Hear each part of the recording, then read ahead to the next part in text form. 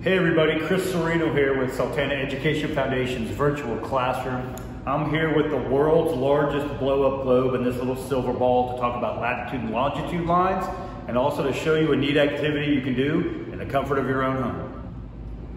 So hopefully you've noticed, if you've ever looked at a globe, there's a series of lines, some of them running horizontally and some of them running vertically. These are your latitude and longitude lines. So let's focus on this fat line here that kind of goes around the middle. This is known as the equator, and that is 0 degrees latitude. Then there's a series of parallel lines running horizontally heading towards the North Pole. These are your northern latitudinal lines. They go up to 90 degrees here at the North Pole. And then there's another series of parallel lines running down from the equator. These are your southern latitudinal lines heading down to the South Pole. Okay, now let's take a look at these vertical lines that also run around the globe. These aren't parallel to one another, they all intersect at the poles. So this line in particular right here that comes down through Greenwich, England, this is known as the prime meridian, and that is 0 degrees longitude. So every vertical line that you see running this way measures distances west of the prime meridian, and all these longitudinal lines on this side measure distances or positions east of the prime meridian. So this is a really simple and fun activity you can do in your classroom or even at home. All you really need is a round ball or even a balloon or an orange, something you can write on with a magic marker. And what I'm gonna do is label the poles. I'm gonna label the equator. I'm gonna draw in some latitude lines.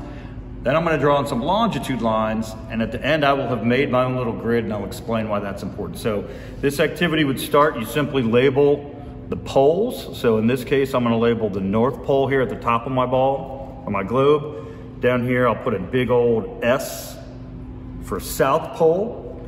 And then right here in the middle, this would be the equator on my globe.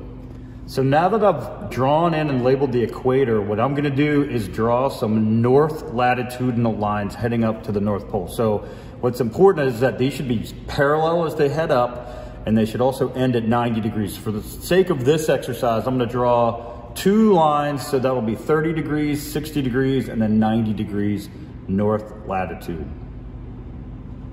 All right, so what you see, what I've done here is I've drawn the equator and I've labeled it. I have my 30-degree north latitude line, my 60-degree north latitude line, and the North Pole. What I'm gonna do now is do that same thing, but south of the equator. So these would be my southern latitudinal lines. All right, so now I've got my northern latitudinal lines and my southern latitudinal lines, and you can see that we're about to start the grid here. So with your students, you can be like, all right, put your finger on 60 degrees north latitude, and they can see that that directs you to a certain part of the globe, right? But it's really not complete unless you have a position on that latitudinal line to fix where you are. So that's where your longitudinal lines come in. So what I'm gonna do now is I'm just gonna draw my first longitudinal line, and that's gonna be my prime meridian.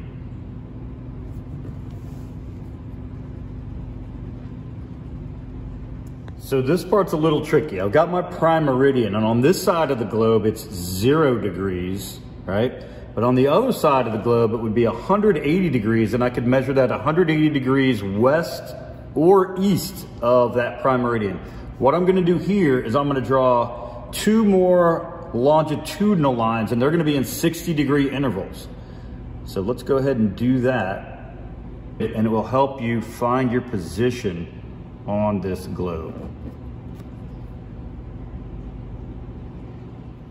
So now I have a grid, and the whole reason why human beings invented this grid is because this not only helps me find my position on a globe, it also helps me describe my position to somebody else.